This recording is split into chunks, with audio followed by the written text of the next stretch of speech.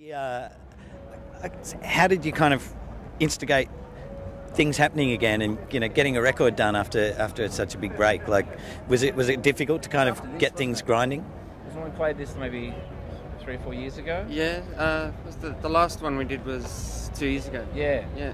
And we had a show, and everyone, our manager and our label and everyone were like, and us were like, wow, that was amazing. We should think about recording again. It's not like we ever were like, right, we're not recording again.